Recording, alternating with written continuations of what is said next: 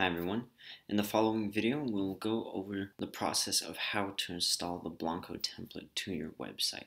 So let's just say you have a freshly installed WordPress to your hosting, and now what you need to do is log in into the backend of your website, and this is what the admin panel will look like.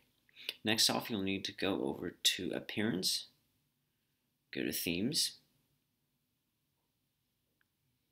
and here is where we will upload our template.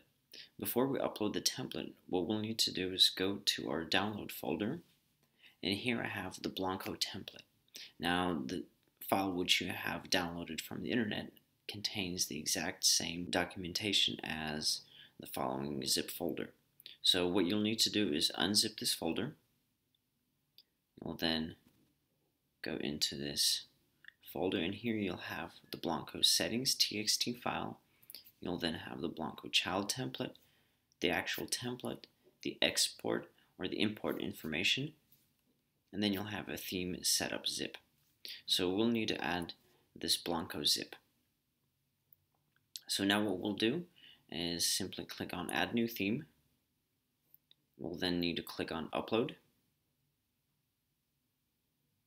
and then click on browse. Alright, so let's go into our Blanco folder, and here's the theme that we need to upload.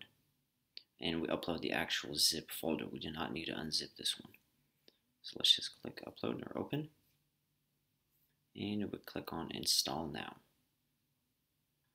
So once your template has been installed, you will then be asked to provide the FTP username, provide the host name, and provide the FTP password. So I'll paste my FTP password. I'll select this as FTP and click on proceed. You'll then be asked to activate the Blanco template. Click on activate. And here we have our template. So let's go here to the front end of our website. We'll refresh it. And our Blanco template is now activated, and you can start adding content to it. Thanks for watching this video.